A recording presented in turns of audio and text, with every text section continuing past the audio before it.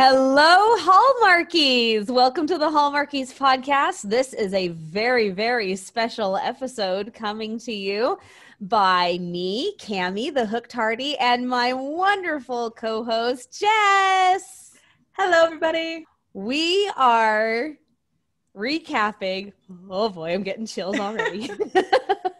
We are recapping a movie that is very near and dear to both Jess and my hearts because we grew up watching this. I was almost literally raised on this movie. and while it's not a Hallmark movie, it should be. And in the spirit of it, we probably should use a different greeting, Jess. What do you say? We probably should say, "G'day, mates." Yeah. Did the hat tip. I did the hat tip. I don't have a hat, but yes. Neither do I. The signature move there. We are recapping Man from Snowy River. Now, until Crocodile Dundee, this was the most popular Australian movie ever filmed, and it was very, very popular in the United States as well. That's why we know it. It was filmed, well, it came out in 1982, and I was not even born yet.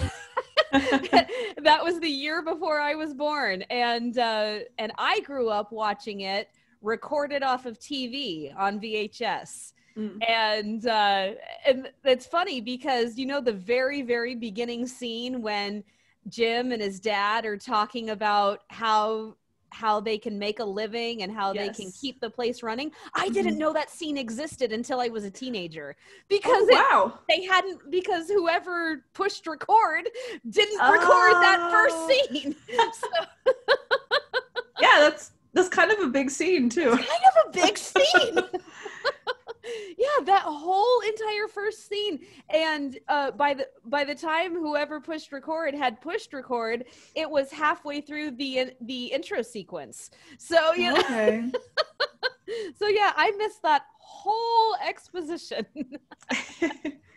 But I have been watching this movie since I can remember. I never remember watching it for the first time. I grew up knowing what the plot was the entire time. And just, oh man, I get chills just thinking about it. And Jess knows this, but for all of you Hallmarkies out there, I just recently kind of rediscovered my love for it because during quarantine, I wanted to watch something and I didn't just want to go to my usuals. I wanted to do something different, and I found my DVD of Man from Snowy River, and I started to watch it, and I started crying. I started crying because it was so nostalgic, and it prompted me to pull out my old sheet music, and it prompted me to buy the sheet music for the second film, Return to Snowy River. So it was great. Yeah. It was great. And then you used the perfect word, nostalgic, because I grew up watching mostly the second movie with my dad. That's the one he really liked, so we watched it more often. But like the music and the themes, like obviously are in the first movie, and so like I just hear those notes of the theme music, and I'm like, yep, Snowy River. I know, and there's there are the songs that get your blood pumping, like when they're chasing after the Colts, you just da, da, da, da, da, da, yes. like, ooh. Like the musical score in this movie is just phenomenal. It really is brilliant. It is brilliant. So all of you Hallmarkies out there, go to YouTube after this, look up Man from Snowy River soundtrack, and challenge you to just listen to it. By the end, you're going to say, "Where's this movie? I need it." And then you're going to watch it and you're going to fall in love with it. And then you'll be listening to that soundtrack constantly.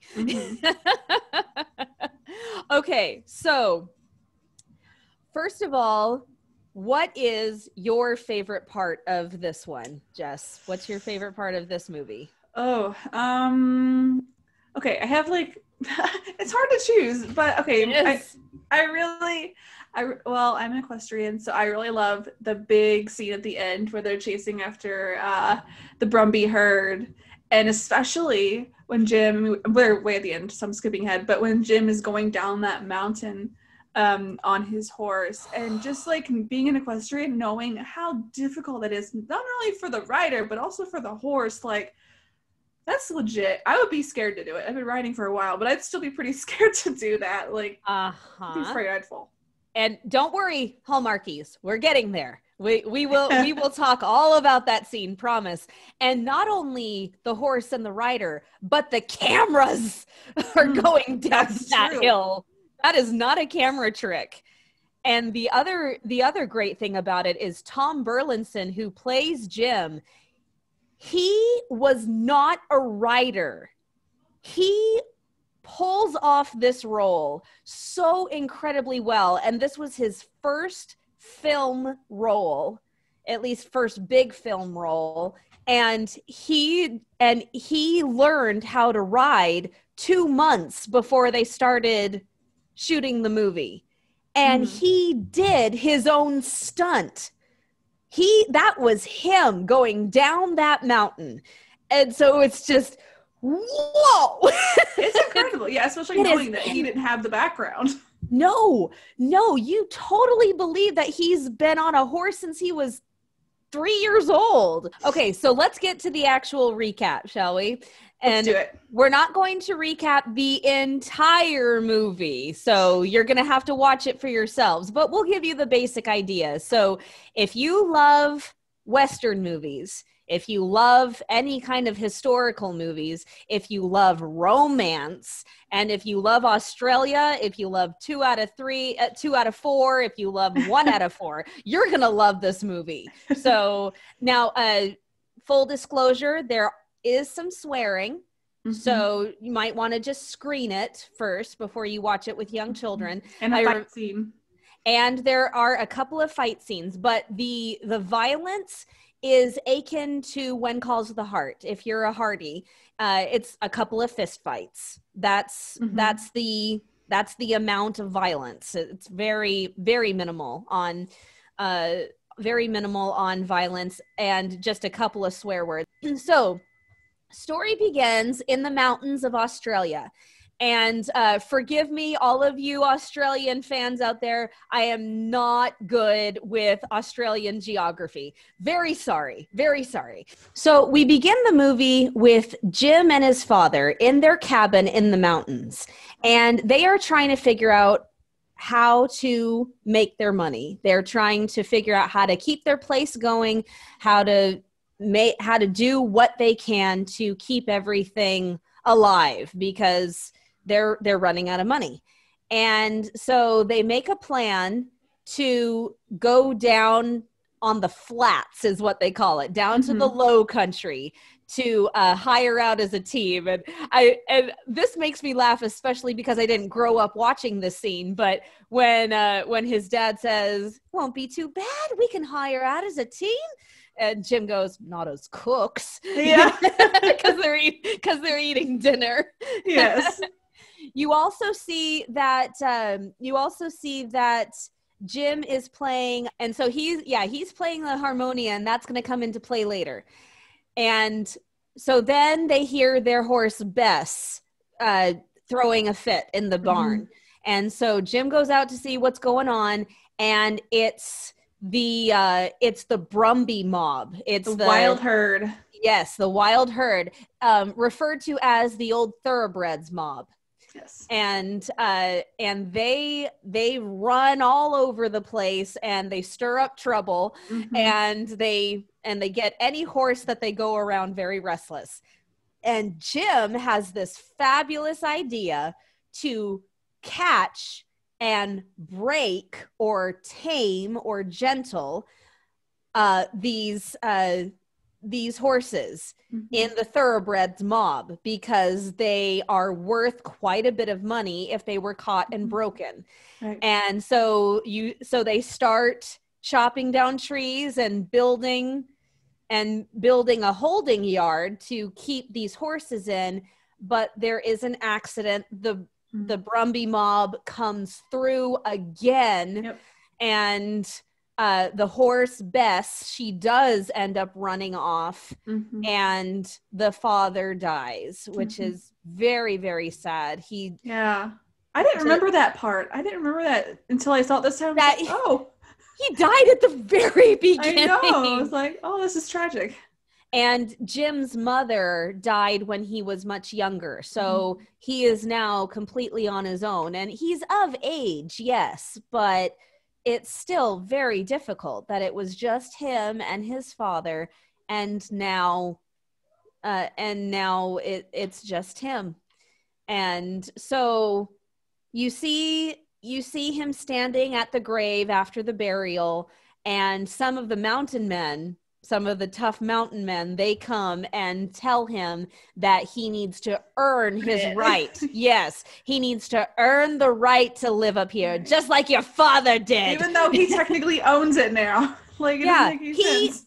No, it doesn't. He owns the place, but they're telling him to go down to the low country and earn the right to live up here. And we get the impression that they blame him for his father's death, which is terrible. And we also meet Spur. Now, Spur is a quirky fellow. Yes. He dresses very rough. He's got a weird black, I don't even know what you call it. I mean, it's a hat, but I don't know what.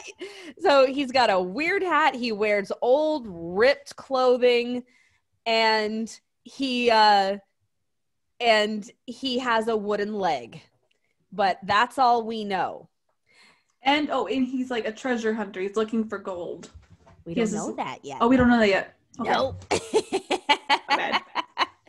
Well, there you go. He's a treasure hunter. So then we go back to Spur's house where they're eating a meal together. Something that he is famous for, Spur's wallaby stew, spoken of in hushed and reverent tones. And Jim tells him that Bess ran off because it was either a horse that Spur had given to Dad and him, or they shared the animal or something like that. The horse meant a lot to Spur. He's saying, I'm going to go and get her back. And like, oh, sure you will. You're just going to walk down there and pluck her out of miles of wilderness. And like, I will, Spur. I'll run down there and fetch her back. Sure, and on foot, too. And because he has no horse. And then, oh, I love this part. Spur takes him out to a holding yard of his own. And I'm guessing that with the wooden leg that Jim and his father probably built him that holding yard. Yeah. And we see a horse, and Spur says, I have no notion of his breeding, but he's a mountain horse, a good one. He's yours. I know, that was so sweet. It is so sweet. And I can't pay for him. He's not for sale. And like, don't argue. A man without horse. Just take the horse. A man without a horse is a man without legs. I mean, if someone's offering me a free horse, I'm not going to say no. I know, but I mean, Jim's very proud. Yes, he doesn't want to take advantage of Spur and their lifelong friendship. So then we go to town. And we hear about a colt worth 1,000 pounds, which especially back then in the 1880s was a lot of money. Yes. That's a lot of money. And we hear that it's Old Regret's last foal. So the horse Old Regret, this is the last colt that she ever foaled, that she ever gave birth to. And that's one of the reasons why he cost so much. And Jim helps the Jim helps the Colts settle down on the way out of the train car because there's almost a catastrophe with the horse bucking. And then we catch the first sight of Jessica. And Jim catches the first sight of Jessica. Yeah, he's a little entranced by her, but she is like, I don't need no man. She is like the female version of emasculated at that point. She's like, I didn't ask for your help. No. So you can't exactly call it a meet cute. Not quite. It's not a Hallmark meet cute. No, definitely not in that way. So then she walks off with her father, and the lawyer, of course, comes over to smooth it over, Mr. Patterson. And he said, well, if there's anything I can do to return the favor, let me know. I'm like, well, as a matter of fact, I'm looking for work. And so Mr. Patterson, he just met the kid, and he's giving him a letter of recommendation, which I thought was so kind. Yeah. Yeah. It is so amazingly kind. And then we go to the mine, and we find out that Spur is digging for gold in this makeshift mine that he has built. Yes, it has been fairly unsuccessful thus far. Yes, indeed. And we meet Clancy. All we know about Clancy is that he's a great horseman, he's a tracker, and he's known Spur for years. And we also find out that he knew Henry Craig, Jim's dad, because when Spur says Henry Craig is dead, Clancy says, oh, I'm very sorry to hear that. So we find out that they did know each other. And this is my favorite line in this scene, because Clancy won't stop talking, and he won't stop making fun of Spur.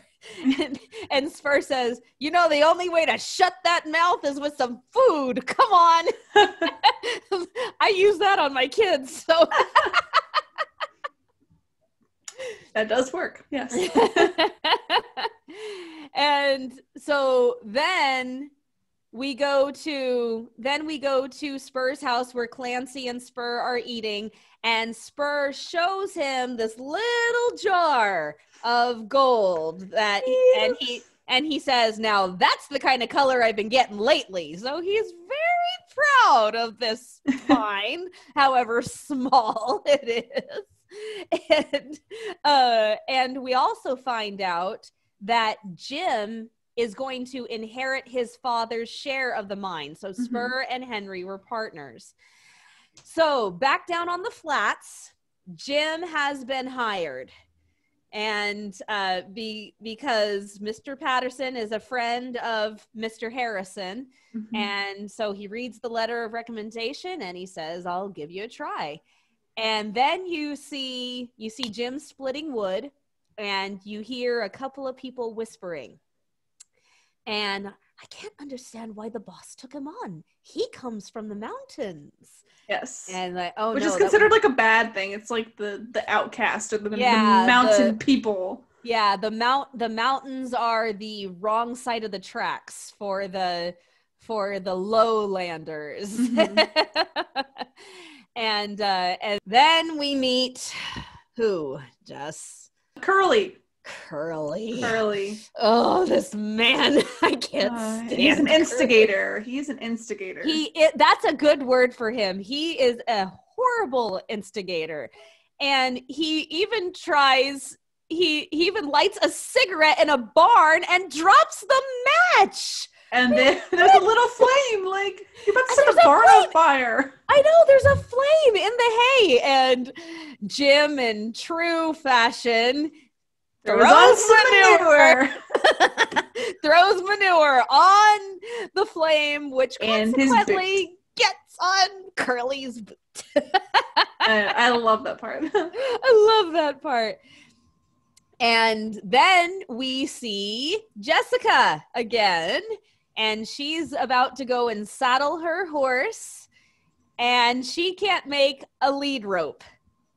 She's trying to tie a knot to make a lead rope, and Jim shows her a slip knot, which it's called the Tom Fool's Knot. That's what it is.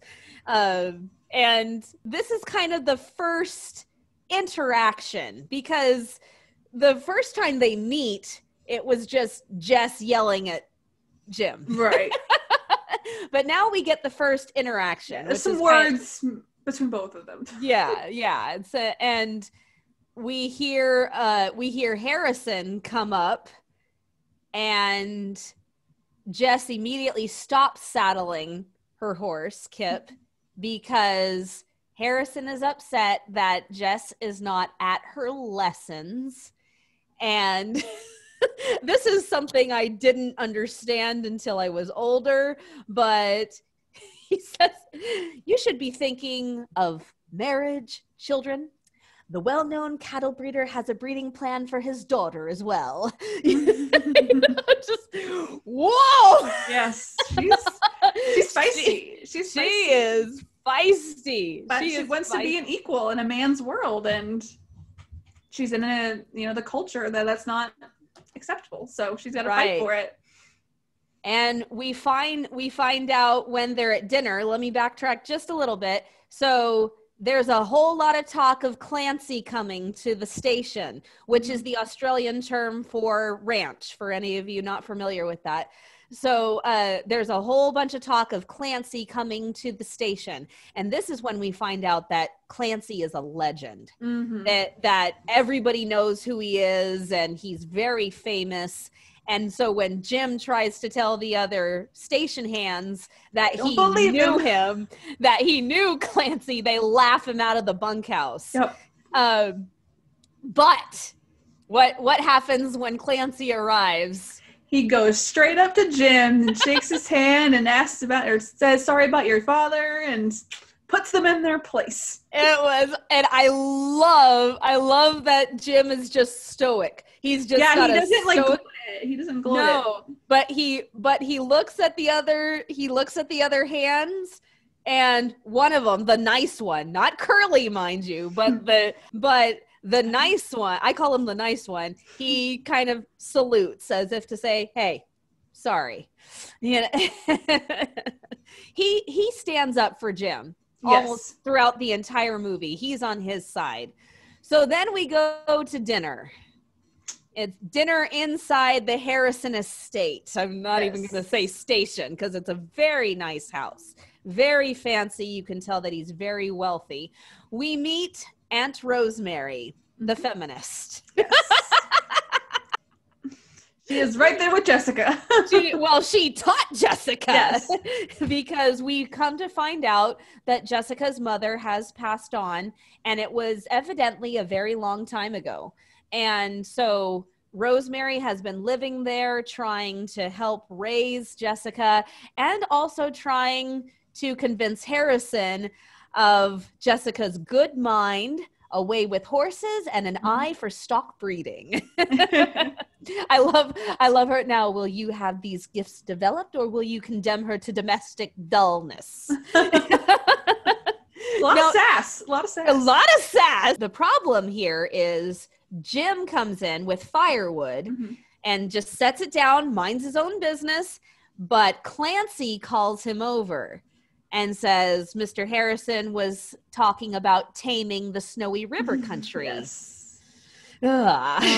You know it better than, well, and I mean, Clancy's being very respectful, very good to ask his opinion. You know it better than any of us. What do you think? And then Clancy gives him a compliment. The boy's got a quality about him.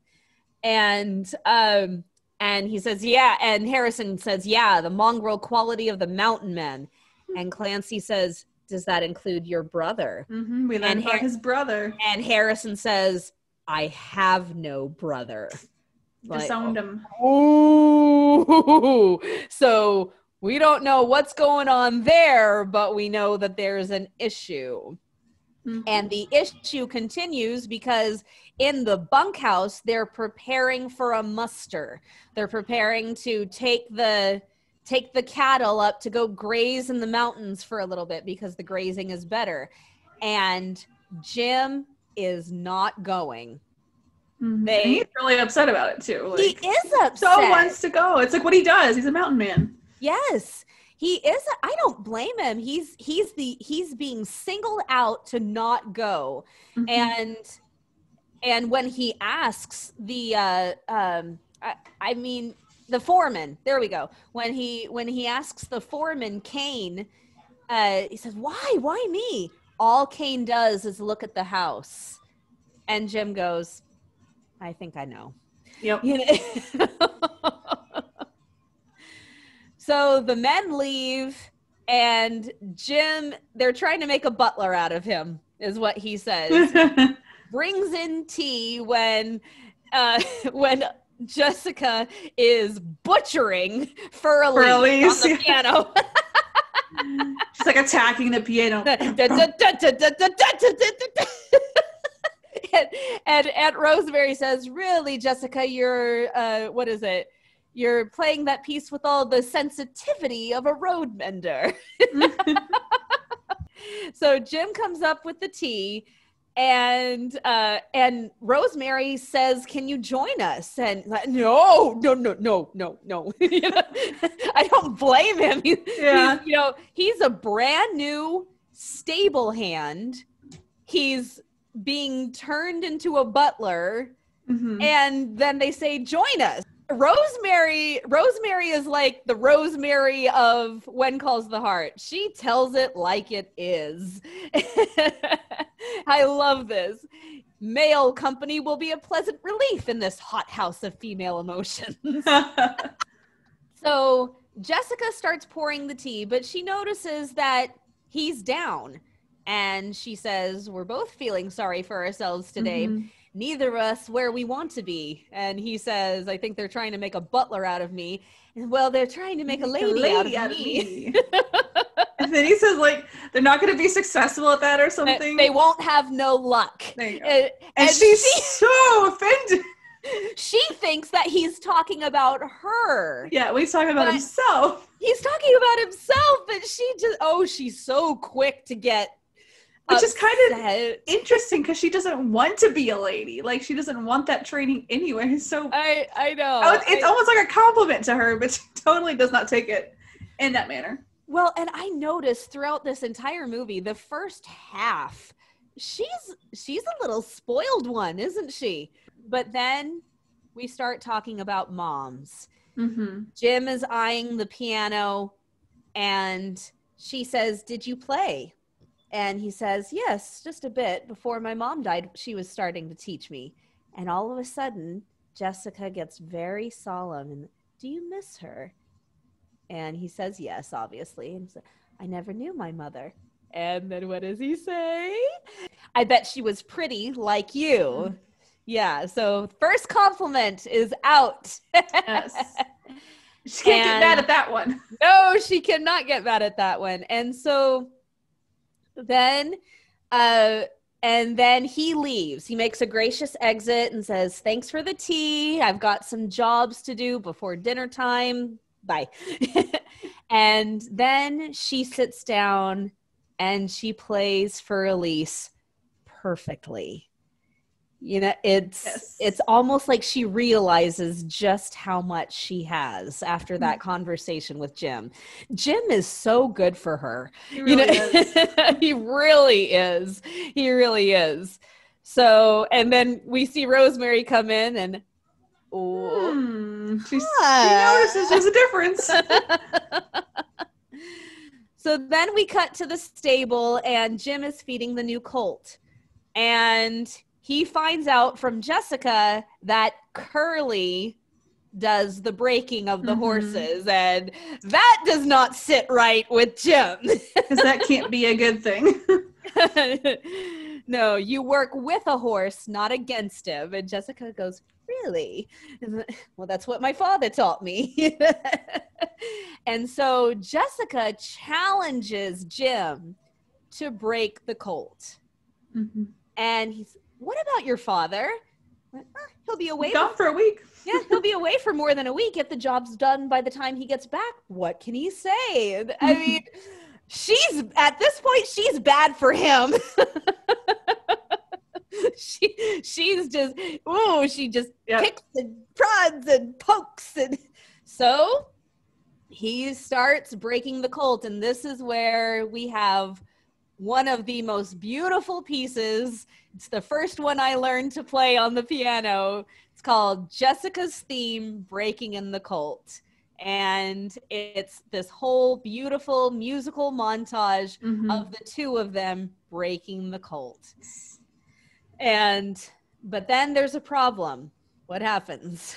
The Brumbies come back. The Brumbies are now down on the lowlands, and they pass right by, and Jim sees Bessie. Bess, and he reacts. He jumps on this colt worth 1,000 pounds. I know, they just leap the fence. I was like, that's okay, as an equestrian, like, that's so risky. Like, the fact that you're riding another person's horse that doesn't belong to you, that's also an incredibly expensive horse. Like, so many things could go wrong. Yes, and then you jump a fence, and they jump the first fence, and then I think he gets dumped at the second fence, right? Yeah, because he stops. They make it over the first fence, and you got that eerie, the music is just so incredible right here.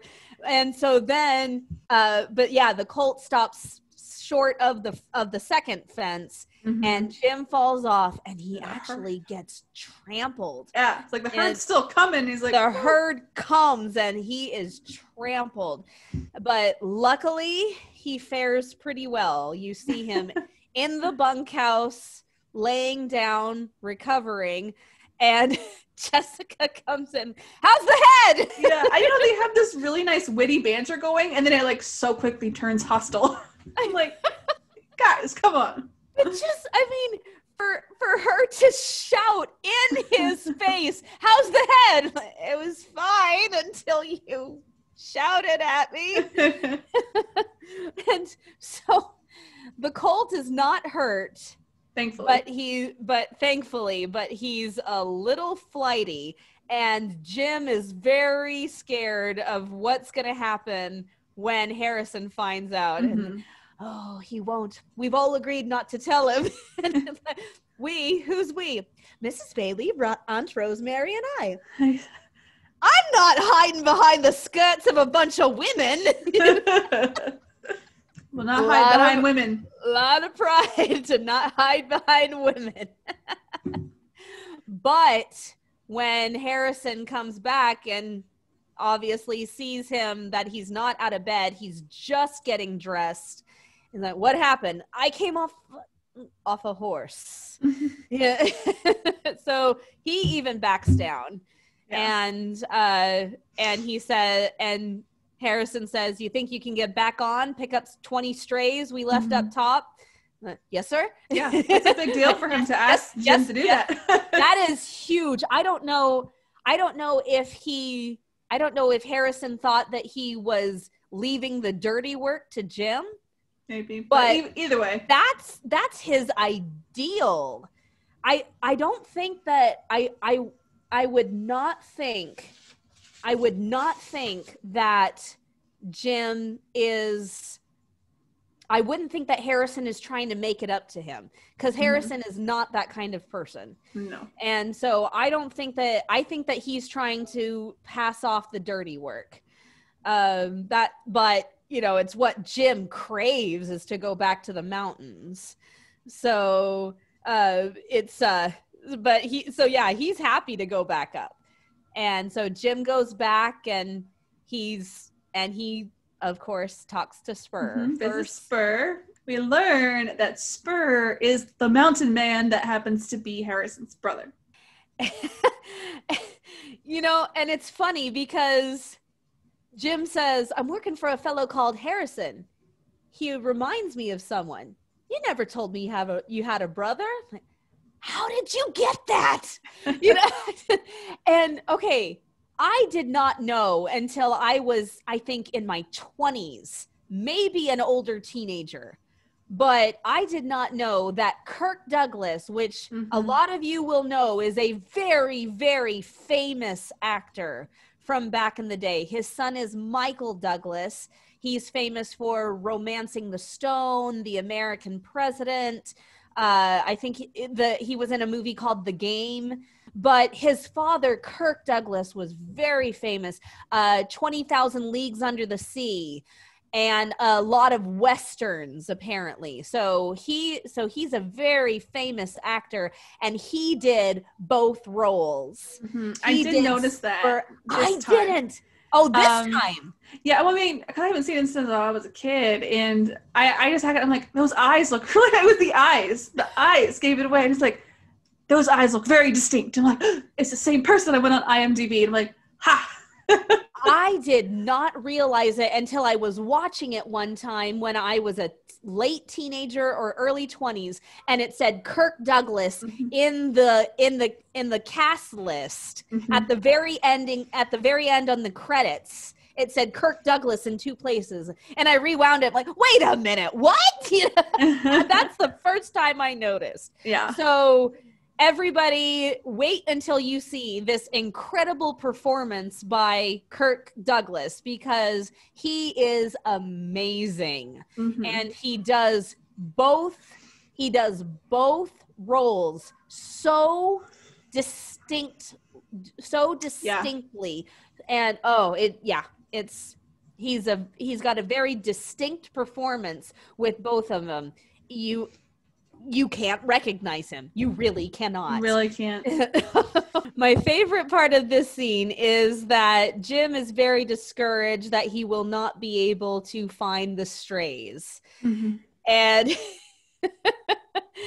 and Spur gives him exact directions on how to find them. And he says, warm pocket, good foliage, gather them up with a butterfly net. It's that easy. Yeah. And how do you know? Well, I don't always eat wallabies too. And he picks up the steak with the fork and goes, huh? Harrison had said before these mountain men get their grubby hands on them, talking about the strays. And so then Jim just starts laughing that his dear friend has been stealing from his boss, who is his brother, Just a little payback for being disowned by his brother. Oh my goodness. Oh my gosh. And then we see some beautiful scenery as Jim is searching for the herd, and he's gathering them up. We see beautiful mountain scenery, and then the music is just the icing on the cake. There you go. It's a good word. It. Oh my gosh. It enhances the majesty. So we're back on the station, and there's a problem. Harrison notices the girth marks on the colt. And then he takes a closer look, and he finds rocks in the hooves, and he goes and finds Jessica. Actually, all 3 women are in the separate kitchen, so he gets all 3 of them at once. And he gets it out of Jessica, who rode the colt. And so she tells the truth, and instantly Jim is fired. He gets off this place the moment he gets back. And then he tells Jessica that she's going to a women's college, which she does not want. She did not take that well.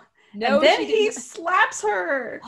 It's so painful to watch that. It is. It is very, and then I don't know what's worse, the slap or you're as deceitful as your mother. She didn't even know her mother. And so for him to say that to her is just, she got a slap to the face and a punch to the gut. That was just wrong. Yeah. So and she takes off. Totally understand taking off, riding away, galloping out that anger and that energy, but to go that far. Right. And she had to have seen the weather was changing and getting caught, because then she gets caught in the big storm. And which changes a whole lot faster in the mountains than down there on the flats. Yeah. You know, and so if the weather is quote unquote starting to change, then it's already gone in the mountains, you know? Yeah. But we get a little bit of history here, but it's only hints. It's more like foreshadowing, but it's foreshadowing with history, you know? So it's really interesting how they do this. But Rosemary says, you wouldn't dare break the spirit of that wretched cult the way you just crushed your own daughter. And then she said, you see other people so clearly, but look at yourself. That night when you fired those shots, if your aim had been better, what then? And we go, huh? Yeah. We'll learn about that. We'll learn about that later. But as Jessica said, Jessica is lost. And Harrison tells Kane to get everybody ready to go out for a search party. And they're all drunk. So they kind of quickly sober up and be ready to ride in 10 minutes. In 10 minutes, they have to be ready to ride. And the men are drunk. Curly is not even revivable. He is assed out drunk. You show what a great stable hand he is. But I love what he says to the good one. I don't know his name because he calls him old man. He says, come on, old man, I need you. And he wakes up with a shotgun. It wasn't me. And Kane is so cool. He doesn't hold it up. He doesn't do anything. He just grabs it from him. You better watch what you say in your sleep. Now Jessica's gone and got herself lost. I need a tracker and you're it. But we all know they're not going to be the ones to find her. So, you know. Of course not. We got the best mountain man up there ready to go. I love how it shows him tracking. I love how it does that, because anything that he saw in the beginning could have been missed easily. Right. But he's that good. So very quickly, Jess has fallen asleep because it was nighttime when the big rain hit. She fell down a small cliff and Kip, her horse, ran off. And so she wakes up and she is on a very, very tiny lip of a very, very tall cliff. And there's no scaling that cliff. So she screams, and with good reason. Well, I don't know much about tracking. I assume he just saw the hoof prints and realized it was a horse hoof print and that it was fresh. I'm assuming that's all he realized. He's like, okay, that's weird. And it's a single hoof print. From a single horse, so it wasn't the Brumbies riding by. Right, yeah, there wasn't like a whole slew of them. So he follows that, and that's when he finds her horse, and it's dead. And he knows it's her horse because he's seen her with it when he was helping her with the knot. And so now he's pretty worried because the horse is dead. He knows the name. Right. He comes down and goes, Kip? Yeah, so he finds the horse, and then I think he just starts looking for her nearby. I mean, she doesn't have any prints that he's tracking, and he kind of just gets lucky and uses his instincts, really. Yeah, but I love the look in his eyes. Tom Burlinson has some of the purest blue eyes I have ever seen. And to see those eyes wide open with fear and concern and worry and just shouting, Jessica! And just where is she? I can't find her. And then, okay, I don't know why this is so sweet to me, but the first time he calls her Jess is when he's calling for her. And he's just riding across the top of the mountain. Jessica! Jess! I just he's calling her Jess. She hears him and she starts yelling, help me, help. Yes. And He throws down his whip. He doesn't even have a rope. So he throws down his horse whip and he wraps it. Oh my gosh, this man must be incredibly strong. Yeah. He wraps the whip around the end of the whip around his hand and waits for her to grab on and pulls her up. I'm like, ouch, that just hurts my arms looking at that. I'm glad he didn't break a bone in his hand. Oh, but he's Jim Craig. Of course. So we cut to the scene where Jessica is wrapped up in blankets and she's putting her clothes out to dry, and she's very modest, all wrapped up in that blanket. And Jim is being very careful to not invade her privacy. Another amazing virtue about him, Yes. And then she makes it clear that she does not want to go back. Nope. I'm not going back. And she tells him that he's been fired. And the only thing that makes him care about that is missing out on seeing her. And she says, I'm not going back.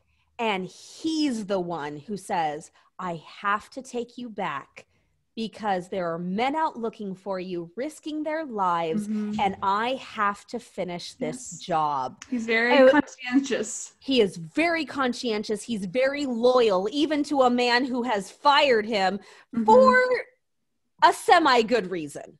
Yeah, I'm going to say a semi-good reason. Because it was wrong of him to, use the horse. It was wrong of him to do all those things without authorization, but there should have been a warning or a pay doc, not firing. Because the colt was not hurt. The colt is still in perfect condition.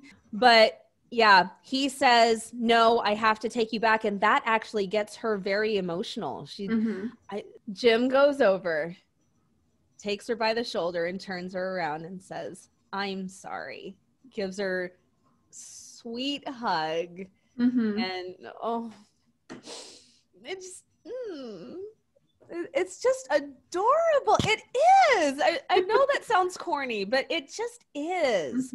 He's just very sweet. Holding her. He's just holding her, wanting to comfort her. And then she doesn't want to cry anymore, so she changes the subject. She says, it's so peaceful here. It's like we're the only two people on Earth. And you know what's going on in his head. He's saying, that's the way I want it right now. And he just gently puts a hand to her face and he kisses her. Okay, this is number one, the music backing it up is perfect. And then you have the beautiful Australian scenery surrounding this kiss, which is incredible as well. And then you focus on the two of them, and it's the perfect kind of kiss because he leans in very gently, kisses her, comes back, gauges her reaction, and then he just goes for it. Partially laughing because you have all these details, and in my notes I just put, they shared their first kiss. But then right the very next scene, you see Jessica coming out of the trees fully dressed, and it's obvious that she has been dressing in the trees and Jim has been waiting out there. So nothing happened that was even the least bit all family friendly. It's all family friendly and it's all very on the up and up. And then we have the next amazing scene. Beautiful riding scene across those mountains. Oh my gosh. Oh, right. That's right. I don't know what you're talking about. I just heard there's this beautiful horseback ride across the Australian scenery. The music is what makes this moment so incredible. So he's showing her the mountains, And she says, it's beautiful. And he says, but wait till that gets here, talking about mountains. I mean, talking about a rainstorm. Mm-hmm. And she says, it changes so quickly, doesn't it? 1 minute it's like paradise. The next it's trying to kill you. Yeah, that's the way it could be up here. But if it was easy to get to know, there'd be no challenge. And this, I never thought of it this way until, well, even after watching the movie so many times. This didn't really occur to me, but you've got to treat the mountains like a high-spirited horse. Never take them for granted.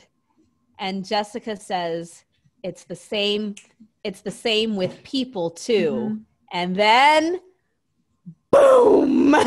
But this boom of music just happens to coincide with this amazing kiss. So they go to Spur's house and they're looking for him. He's not there. So Jim leaves Jessica there at the house to go check by the creek, and Jess finds a picture of her mother that looks strikingly like her.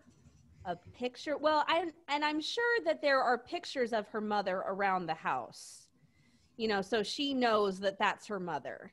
Mm-hmm. And it's in a music box frame.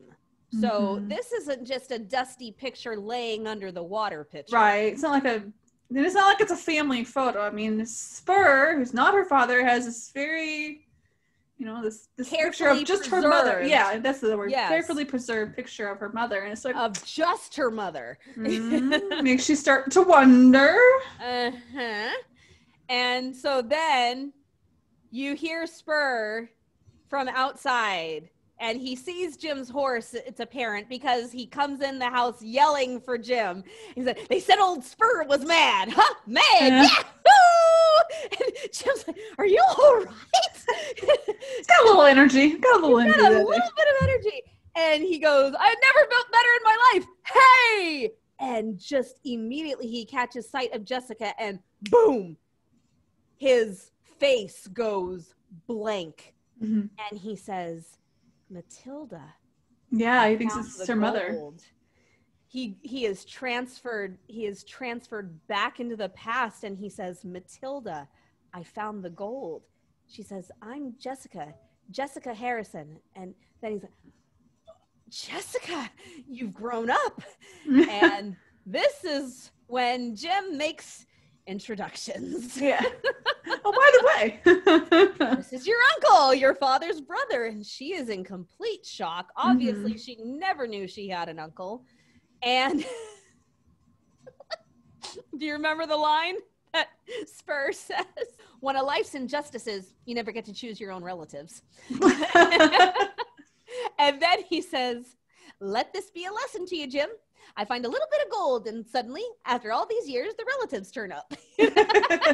Because that's what he was so happy about. Yeah, he found a vein of gold. A vein, not just a couple of little chunks. He found a vein of gold in his mine. Mm-hmm. And so she tries to get answers about why he's got a portrait. He won't answer them. And then that's when Jim says, can you take her down? And he says, you'll look after her for me then. then, I'll look after her like you were my own daughter. I know. Well, at that point in the movie, I'm like, that's when I first started to question, like, is he actually her father? I began to you did? Yeah, because he said that line. I thought that was like foreshadowing that he was going to be her. That was going to be a big plot twist that he was her father. Which, spoiler alert, it's not. But spoiler alert, he's not. But I was seriously wondering. He's like, he's got the picture of her mom, and he's like she's my own daughter. Like I felt like there was like an inadvertent wink there. Like, okay, all right. So Jim leaves a note and his neckerchief on a tree for the trackers to find, and they do find it. Mm-hmm. They do find it. They find out that she is on her way home, so they can turn around and go back, and they won't be caught in the weather anymore because they're not having any luck anyway. The tracks are all gone after all the rain. So yeah, good luck with that, gentlemen. You know, so this scene, it's the only scene between just Jess and Spur, and I love it. I absolutely love it. She explains to him that she was really angry, but it was silly of her to go, and he's saying, hey, you got to be impulsive. And yeah, he doesn't judge her for it. No. And then and she says, now, tablecloth. And he hands her the newspaper. No expense spared, and you can read the news while you're eating. You know? It's just funny. And she gets down the glasses, and, oh, these must be quite valuable. Match pair. They're both broken. He's so funny. He is.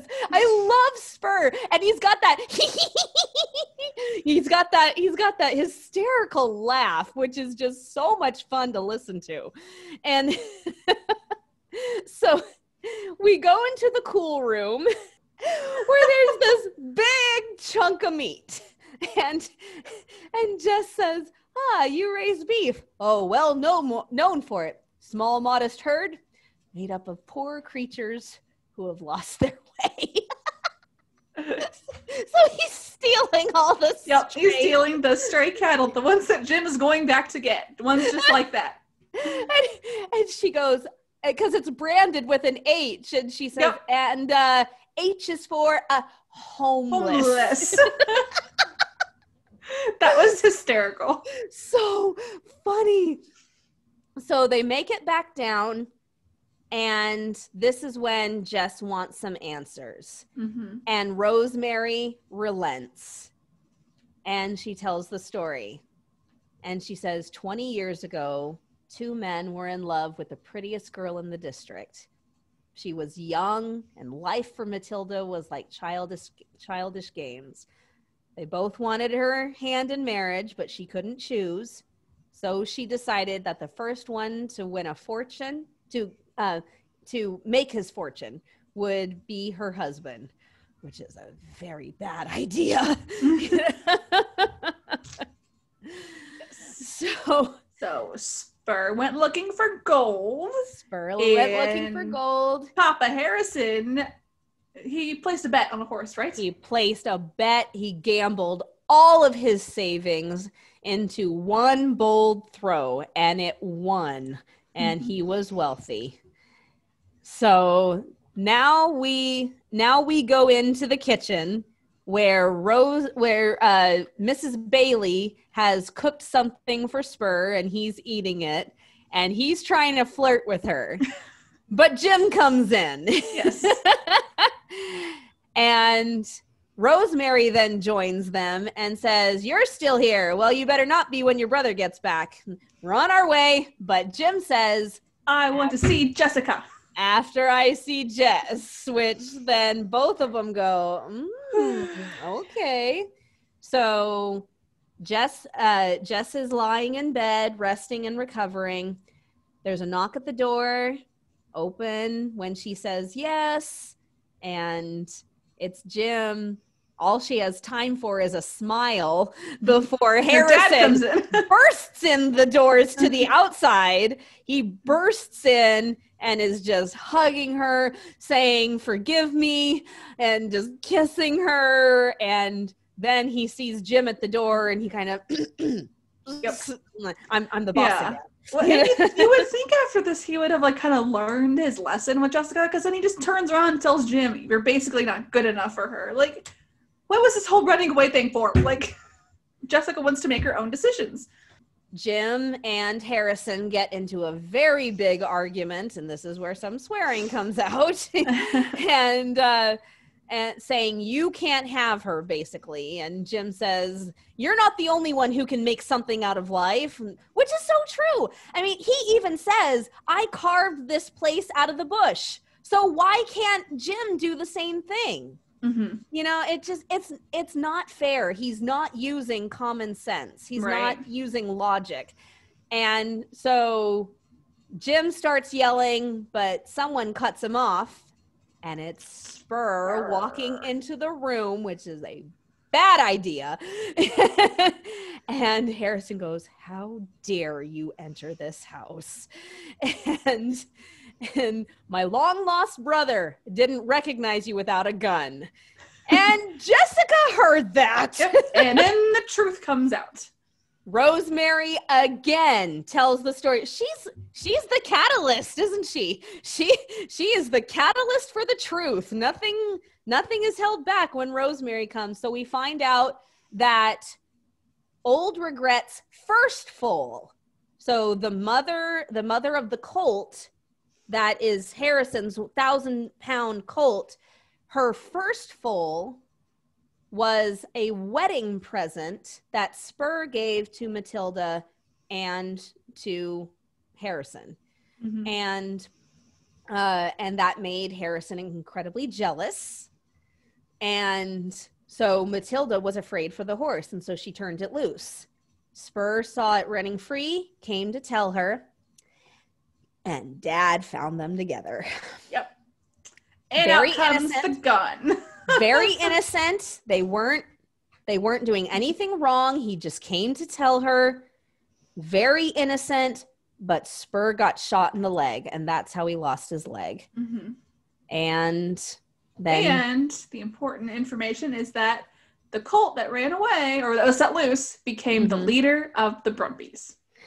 Yep. Everything's full circle now. That's how Jim is part of the story. Spur brings him in. So you're more part of the story than you realize. And so they all decide to leave. And Jim tells Jessica, "I'm leaving too." And she says, "I'm coming with you." And he says, "No." It couldn't work. It couldn't work, Jess. It just breaks my heart. We cut to the two brothers talking at the gate, and you're going to have to watch the movie for yourself to go find out what that's about. Let's just say that parentage is involved. Yes. And because Curly and his friend Moss come in drunk, and they start making insinuations about Jim and Jessica up on the mountain, a fist fight comes out. Yes. And Jim wins. Of course. of course. Because these two men are drunk, and they're also lousy fighters. So but because of that, Curly and Moss sneak over to the stables and let the colt go. Because they know Jim will get the blame. They know that Jim is going to get the blame. And this scene, even though it's the most violent of the movie, it's very, very meaningful to me because, I was born with a weaker left side than my right. Mm-hmm. And the final blows that Jim deals are left, right. And my big brothers would use that to help me exercise my hand. Aww. So then we find out Spur and Jim are by a fire looking at the mountains, and Spur tells him that he inherits the gold mine. Mm-hmm. And Jim says, "You reckon there's enough in it for two?" and he says, "You better have a drink. Maybe the only thing you get out of the partnership." And then Clancy comes up and he says, news. "Yeah." And he says, "Somebody let Harrison's colt go." Mm-hmm. And what? And he tells Jim, "I want you with us to search." And he convinces him. Yeah. And it's a real character move that he goes and helps. I mean, he didn't have to. It is. He's provoked slightly by Clancy and Spur because he's given a chance. He's given a chance to prove himself, but on the other hand, it's an amazing character move. So then they go looking for the cult. Whole huge it's like the mob.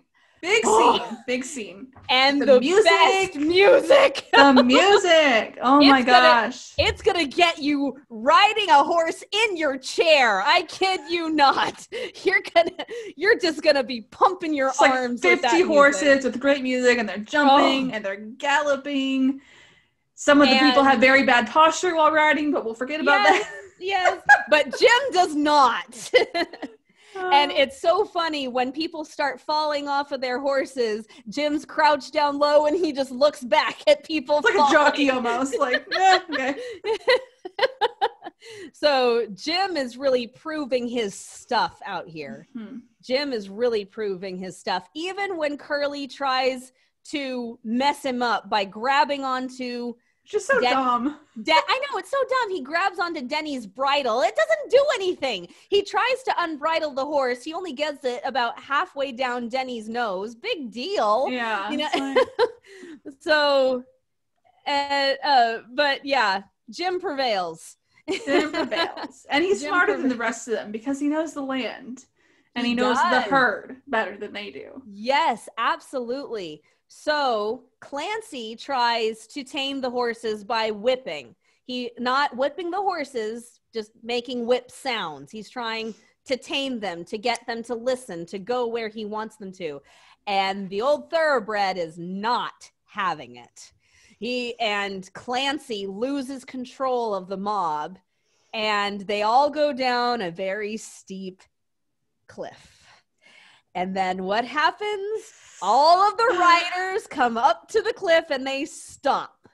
Except for one.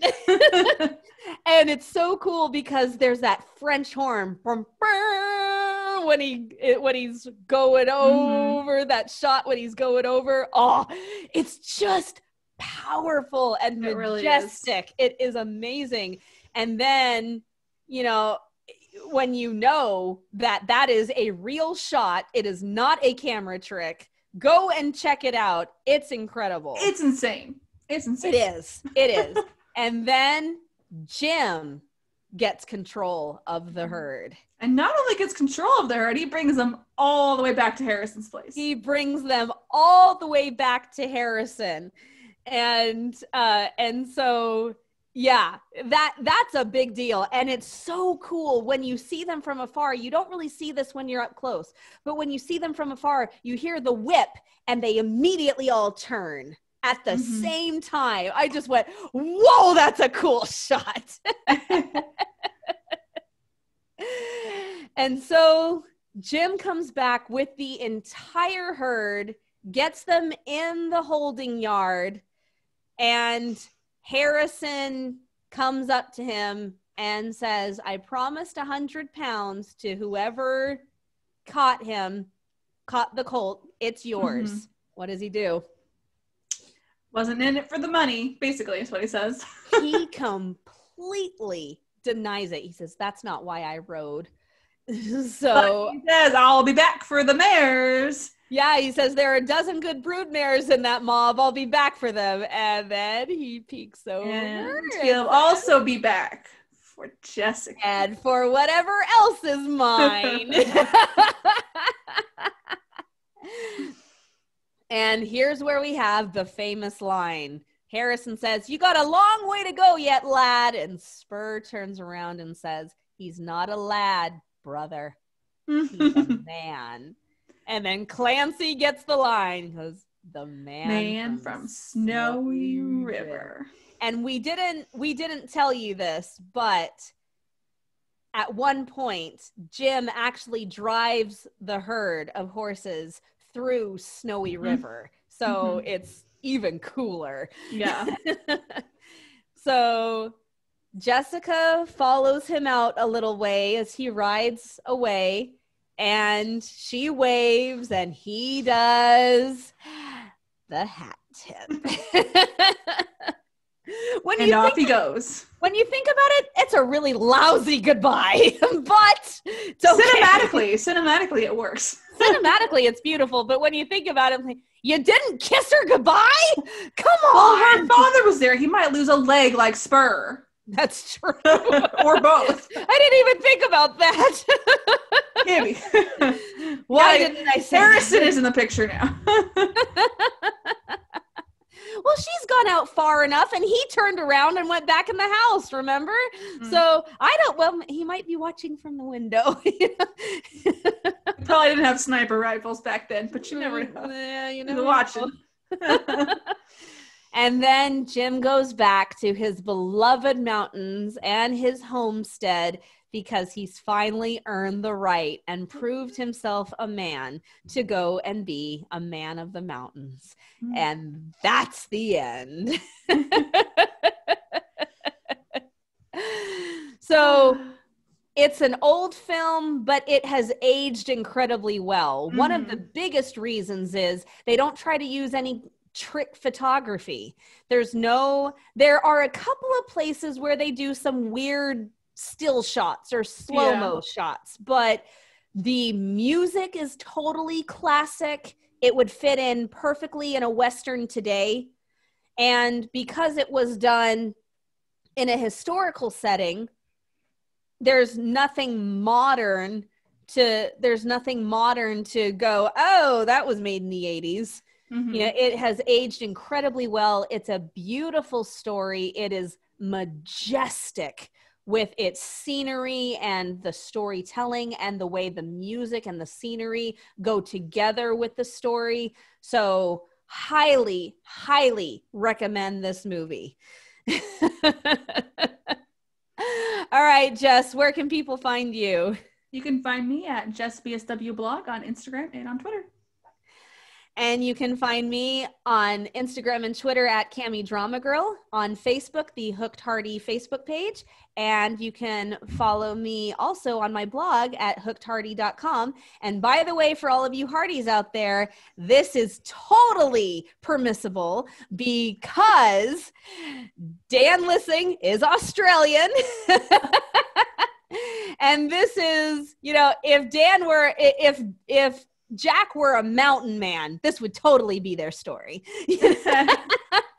And also, Dan has gotten, not mistaken, but in the right getup, he's been called the man from Snowy River. So, so it totally fits.